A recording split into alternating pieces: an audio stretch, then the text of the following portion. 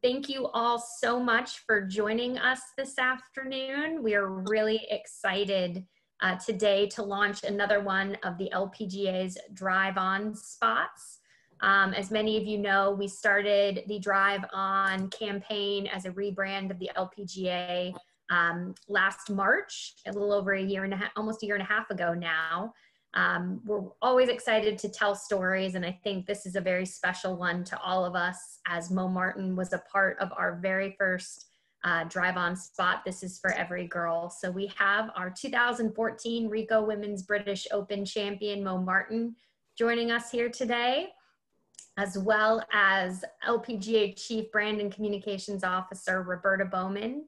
Thank you both so much for being here and being a part of this wonderful conversation that we get to have, talking about Mo's new spot. And we debuted it today on all of our social channels and lpga.com at 10 a.m. Eastern time. And Mo, just really want to start off with you of what has it meant to see your Drive On story now featured as part of this campaign? And how did it sort of come about with the LPGA approaching you to be a part of this? I think, most obviously it's an honor, to have a platform and to want to be heard from. I felt that vibe from the very beginning at the LPGA and the culture that's been created there. It's incredibly inclusive, not only from, diverse backgrounds, but nationalities. And I'm honored to be a part of that. And, I know that my story and my life in golf has been a bit peculiar. But then to, just be so embraced, from day one, even before winning the British Open, it's validating. And so it's an honor to have this platform. When you first saw the spot, that 30 seconds, and it's very emotional and getting to see you tell that story, what was your first reaction to seeing it? I think what people probably don't know is that I'm very bashful. So it was kind of like, it's me. No, but getting over that, it's, I loved seeing my little bag. It's the first camera it's ever seen. And I remember just carrying that around as a child so proudly. And, it didn't have any zippers, so I'd have to put my golf balls right down the top. And, I remember times that they would spill out, and I was just so very proud of that bag. And, then to have the split image of a staff bag and then that first, just mailer tube, to me, I mean, it's full circle. And again, there's just a lot of validation that comes along with it. And then, it's just happiness to be able to share that with everybody who's been a part of it, and also fans that I've met along the way, and everybody's been part of this journey. And you helped pen a beautiful first-person piece that we have on lpga.com, really telling a little bit more in depth about your story. And sometimes it's difficult for people to take that time to go back and sort of write it themselves. What was that like for you, of putting those words on paper of what your journey has been, and what was the most important part for you of your message to get across to people? I think the word, resonate, with people. I think just this human part of a story, I think we all want to feel connected. And I think, there are so many different parts of that, to, the friendships, to fortuitous meetings along the way, to hard lessons. I think that everybody can relate to. And yeah, it was actually quite fun to write, maybe a little bit of writer's block in the beginning. But then there's some untold stories, that I've never actually put out there, which is a little bit scary and a little bit exciting at the same time. And then also, the story about Chichi Rodriguez came back to me as I was writing, in the airport. I was thinking about Japan and thinking about my dad and dropping off the bread, and then also just to highlight my mom. She's been a quiet force in my life, but that week before the British, when she told me to never doubt myself, was huge, and I still, by my bed, I have a little handwritten note, from her. And, she's been a real, like I said, quiet driving force in my life, but she hasn't really gotten the recognition. So a part of this is I'm super excited for her to see and feel that. That is great. Roberta, you know, each drive-on story has its own unique element to it, and there's something really special about that. What is it about Mo's that really drew you to her story and really made you want to have her a part of the LPGA's drive-on campaign? Yeah, and you know, storytelling is really an act of intimacy. So when somebody creates that openness and that trust, what the storyteller does is just listen and let the story reveal itself. And Mo's journey, I'm absolutely certain, is unique in golf. And there's so many elements that I love about this. In many ways, when people hear about golfers, they think of country clubs and they think about fairly exclusive environments. And Mo's story is a journey of love at first swing and the dedication of a family, and quite honestly, the kindness of strangers. So it was really hard to get all of that into 30 seconds. So we settled on that emotional connection with where her story began. And we'll let Mo and frankly, the career that lies ahead tell the rest of it. I'm going to open it up for questions from media members. So please, if you have a question, just message me in the group chat. But as I'm waiting to get some of these questions, Mo, I think one of the most powerful things to me of the entire piece is that line that you have where I believe we were all born perfect for what we were meant to accomplish in this lifetime. What is that? How did you even come about that saying, and what has that really meant to you? That came about in the initial interviews, you know, for this, and, you know, being asked and, you know, given the space, just like Roberta was saying, to come up with, you know, what's the bottom line to all this. And that is just, that's something I've really believed, you know, and everybody I've met, I feel like has something incredibly unique that is his or her own. And no matter what, it's a valid contribution. And I think, you know, finding what that piece is and what your gifts are is such a wonderful part of this life. And yeah, it's something I truly believe. And where did that come from? I mean, I maybe that was a gift to me to understand that. And my parents also just seeing value in everyone. And I think it's super important, like I said in my piece, to really start from your strengths. And so I think, you know, just as a society, the more we focus on what we're doing right and the best parts of ourselves and share those, I think the better off we're all going to be. So that was a line trying to capture, you know, how I felt in that sentiment. So Mo, you don't know this, but the last reveal we did was with Haley Moore just 2 weeks ago. And that's how I ended it, quoting your line that, you know, life has been very different from yours. Her journey's been very different, but she was born in a way to have the most impact, much like you have. So thank you for that. Well, amen. Thank you. All right, we're going to open it up for questions. And the first one is from Randall Mell with Golf Channel. Randall? Randall. Okay. Hey, Mo, good to see you. Great to see you too. A question just about your memories of winning at Birkdale. How do they come back to you? What's it like to have those memories?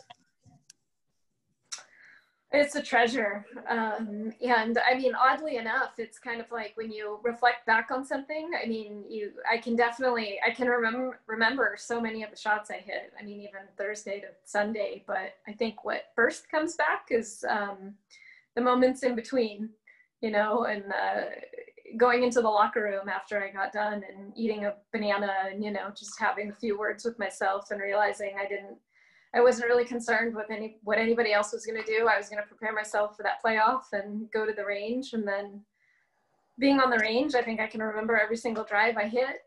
And also just standing by the scoreboard afterwards and calling my mom and hearing her say, you know, do you believe me now? You know, those are the moments that are so powerful and, you know, burned into your memory. And always that happy place you can go back to and remember the sights and the sounds and the smells. And and then obviously hitting that last shot, and also you know, I remember on the first day just making a clutch par putt, you know, on Thursday morning, and that putt being just as important as the last one. And that's, you know, I don't think you're going to find somebody who loves golf more than I do. But just golf being the great equalizer, you know, the game itself in so many ways, I'm a huge fan of. And following that up, and this is for you, Mo, and also Roberta, just the whole Drive On campaign, how are you sensing that maybe is impacting LPGA followers and maybe beyond, in how it's connecting the tour? Roberta, do you want me to take that one? Go right ahead, and then I'll follow up. Okay, sounds good. I mentioned before the human piece, and I think that is, you know, at the end of the day, what connects us all, and we all want to feel a sense of connection and a sense of worth. And I think the more stories you tell and the more diverse those stories are, I think the more we realize we have a heck of a lot more in common than not. And even if you're an athlete or not, and I think, you know, Randall, you hit the nail on the head. I mean, I think people can see these pieces who don't play golf, who've never played in their life, and they could say, oh, you know, they can connect to that, and they can, you know, come away with a positive feeling, and learn something about us. And so it's a learning both way. And just, I think, you know, the more we can focus on the human pieces of athletes, the better. And, you know, I mean, we have so many characters on tour. And so I just love that our stories are being revealed more and more. And this is honestly, from my first time on the LPGA, I mean, I felt like we had so many different personalities and so many different stories. And my wish was that they got told and had that platform. And, you know, it's coming true in a big way. And Roberta's been amazing at providing us a wonderful platform and supportive, and really bringing out the best in all of us. And Randall, I think part of the wisdom is knowing when you can't add anything. So, well. Okay, I have more, but I don't want to hog it up here. I'll come back later. Thanks, Randall. Okay. Thanks so much, Randall. We're going to go next to Keely Levins from Golf Digest. Keely? Hey, everybody. Hey, Mo, how are you? Hi, Keely. Good to see you. Good to see you, too. I was just wondering if you could speak to how you're different now from how you were when you won that British Open. Like, you get to spend so much time thinking about those moments, and I'm just curious, with time that has gone by in perspective, like how you've changed.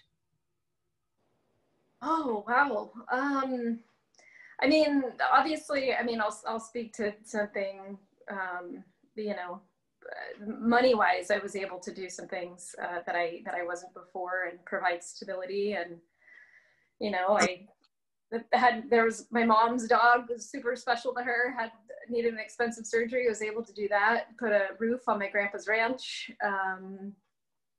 do a lot of charitable things, both in Africa and here. And also just, you know, part of my written piece, I talked about somebody who anonymously sponsored me and how I still think about that person. And so just being able to pay those things forward, and hopefully, you know, then having the platform, you know, to share a unique story, and hopefully to have people realize that they don't have to be cookie cutter, you know, and keep up with the Joneses or be the Joneses. And that, yeah, and at the end of the day, I mean, we have odds, you know, we have predictions, but that doesn't take into consideration the person. And the person is the real thing that matters. And we are all that person, and we're all that perfect person. So yeah, a lot more attention from the British, which I'm a little bit bashful about, but I recognize the beauty and the power of being able to share my message, and also just simply to thank the people that have been a part of my journey, and to be able to broadly thank them. Another question, if that's okay. when you talk about, you know, growing up as a non-cookie cutter golfer, when you look at junior golf today, does it seem like there's been improvement in that like there is more diversity of backgrounds and types of people that are picking up golf? Do you think golf is doing a better job of that than it was when you were a junior?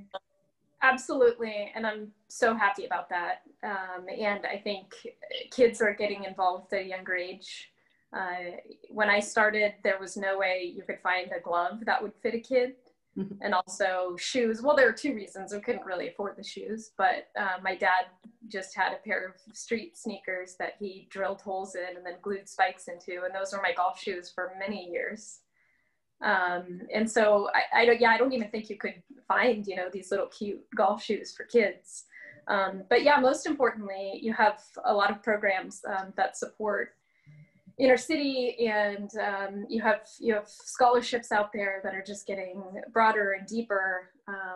And I think, you know, I said this before, but the essence of golf is a great equalizer. And so I think, you know, the more people that can get started and actually enjoy the benefits of this game, the better. And I've definitely seen, you know, more young girls out there, you know, growing up, you know, just being a female alone. It's like a lot of times I was the only female at the golf course. And, you know, I remember going to join a group and, you know, somebody being like, oh, I want to play fast, you know, and so they didn't want to play with the girl because I was the only girl there. And then obviously that didn't end well for them because I said, well, I do too, so why don't I go? But yeah, I'm really proud to see the direction that golf is going in, and also to see a lot of young girls getting involved. And it's the greatest game on the planet, so the more the merrier. Awesome, thank you. Thanks. All right, next we're going to go to Steve Eubanks. Steve? Hey Mo, how are you? Hey Steve! Good to see you. Hi. Your story really resonates with a lot of people because it is so eye-popping, and the things that you had to overcome. You talked about your dad drilling the holes in the shoes and the little golf bag, sleeping on the pool furniture at an event, which you discussed in your first person piece. I think most people look at that and are sort of taken aback by it.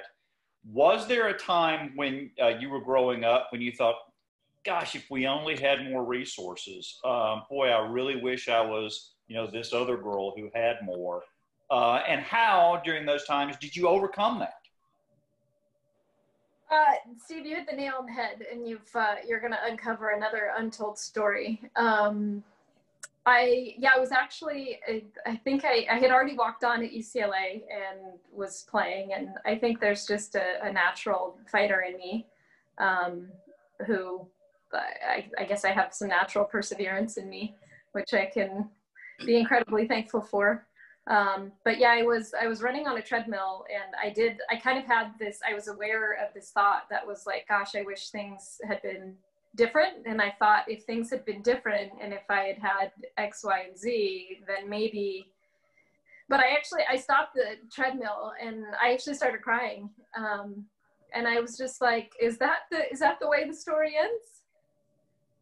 And I think at that moment I turned it around and I was like, how about because of X, Y, and Z, then my story is written. And so I think it was a simple change in perspective. And I think that's when I really started to believe, you know, we start from our strengths, and we take, you know, whatever cards are dealt, and we make the most of them. And, you know, no matter what walk of life you come from, you're going to have your challenges.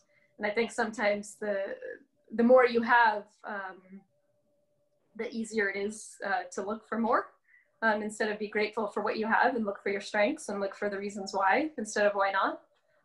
So yeah, there was definitely a moment where I decided to change my mind on that and to really embrace, you know, where I came from and what I did actually have, and to make the most of that. Great. Thanks, Steve.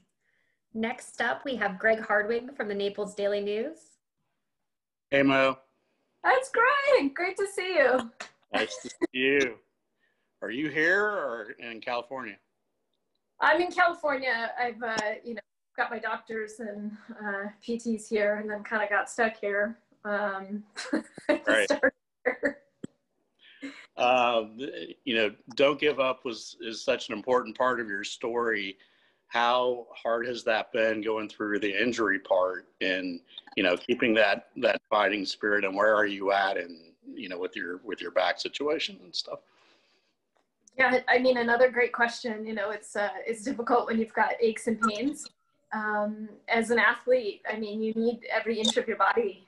And I've seen a lot of people try to play through injuries, and I don't think that's ever been successful. So I've been real clear that I didn't want to play hurt. I didn't want to do that to my body, and didn't think it was good for my game or, you know, the purposes of why I want to play and give back. So yeah, it's been, I've had my ups and downs, but it really has made me miss golf even more. I miss the outdoors, miss the fairways, miss the trees, miss my fellow playing partners. And yeah, I mean, I'm still here, still going, and I feel great. So I'm really thankful to the people who have, again, helped me. You know, it's been a journey with my back and a lot of diagnoses. But again, you know, that lesson is in and out of every aspect of life, you know, to find the positives and keep going. And the fact that I'm 37 and still a professional athlete, I count my blessings every day. Thanks.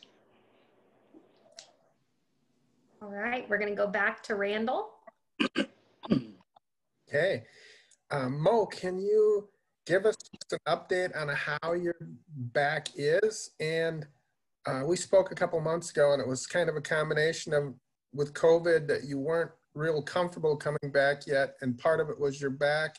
How does that equation work right now? Yeah, I mean, still, you know, I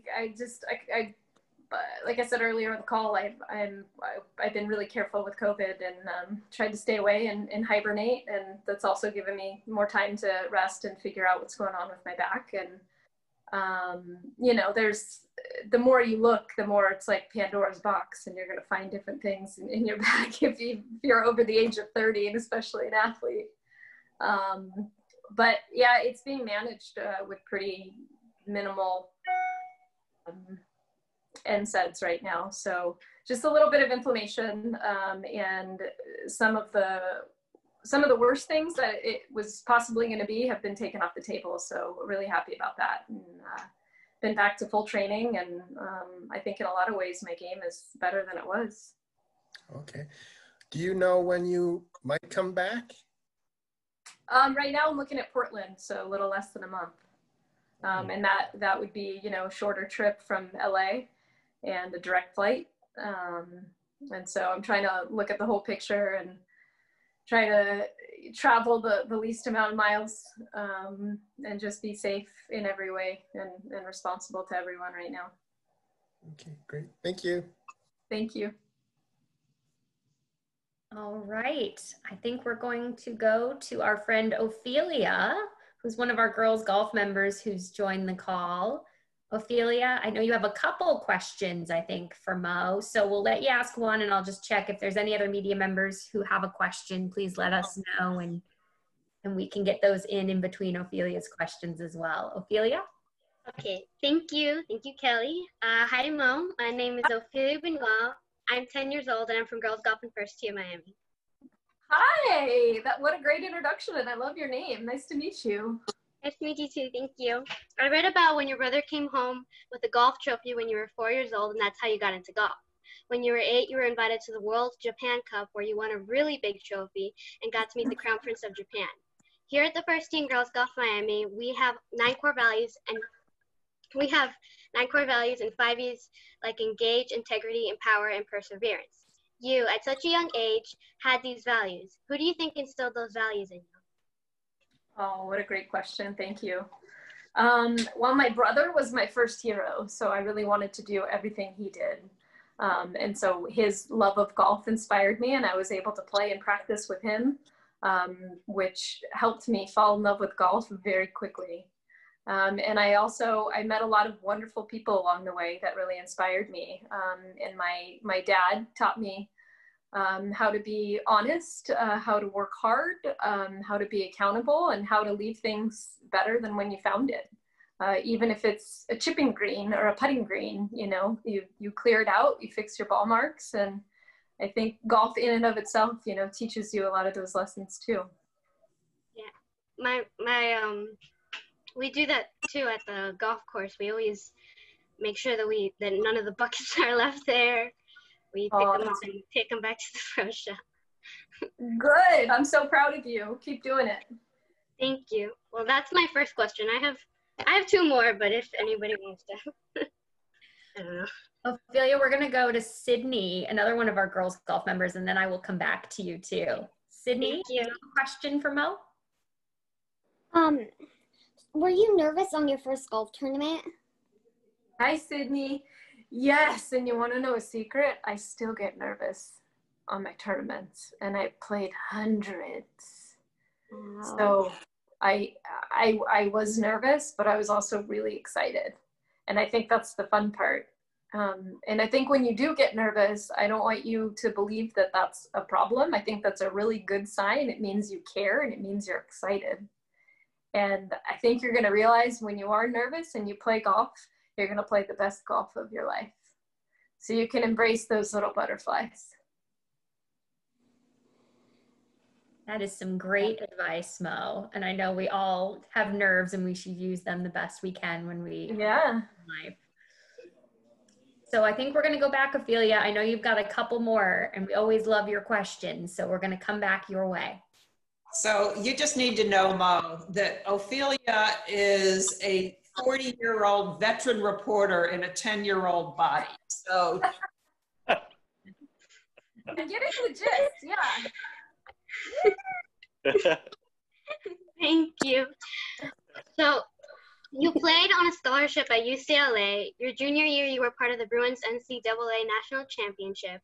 You were awarded Most Valuable Player in 2002 while earning your BA in Psychology with academic honors. I read that you thought it would be great to add a match play event. Can you talk to us about your college experience and the benefits of match? Sorry, there was the last part of that, the benefits of match play? Yes. Oh gosh, you're right, Roberta. She's owning the show.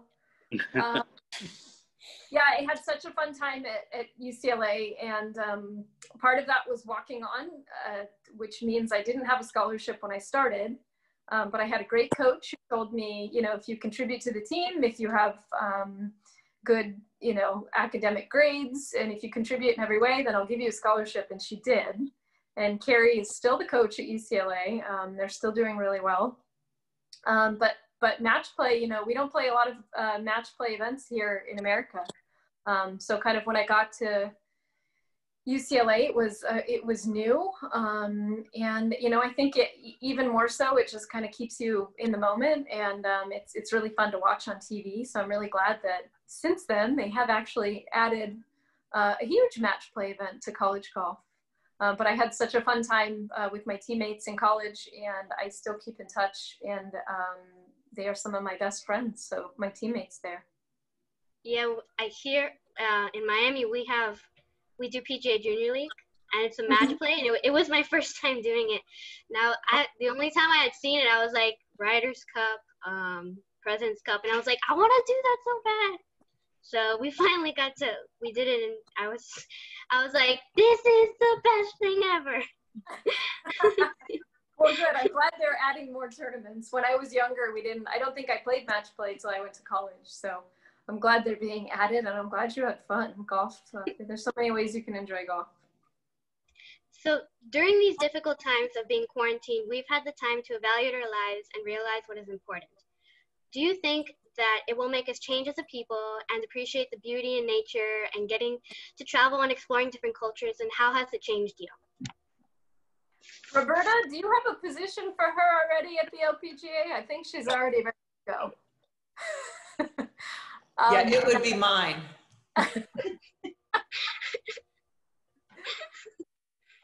Ophelia, yes, I was hoping in the beginning when this happened that that we were going to take some positives from it, and I have already seen some positives come from it. You know, I feel like people are learning they can do things a little bit differently, they can do things more efficiently, and I think we're just feeling more compassionate and you know, thinking about other people, thinking about our impact on the planet. And also I think being indoors, I think everybody's realized how much they really love being outdoors. So yeah, maybe just a reminder, you know, to respect our planet and, you know, to take care of Mother Earth and to be good to each other, which at the end of the day, I mean, those are the most important things we can do. Yeah. Thank you for inspiring this little girl by sharing your story. We are all born perfect for what we were meant to accomplish in this lifetime. I will cherish that quote forever. Thank you. Oh, Ophelia, it was my pleasure. Thank you and good luck. I'll be looking out for you. Thank you. Bye. Bye. Well, typically I ask an ending question, but I don't think I can get any better than how Ophelia just ended things for us. So I want to just thank Roberta and Mo so much for taking part in this. Thank you to all the media members for helping to tell Mo's story to an even broader audience. I think it's so special for us in every drive-on story of what we do and how that relates. And as Mo said it so perfectly, with that human element that connects us all. And again, that quote about being perfect for what we were meant to do in this lifetime, I think, Mo, is something that's going to live on well beyond your drive-on spot and something that's really, really special. So thank you everyone for joining us today. Appreciate it. And Mo, we can't wait to see you in Portland. Oh, thank you. It's been a pleasure. Thanks everyone for being here. Bye-bye. Bye.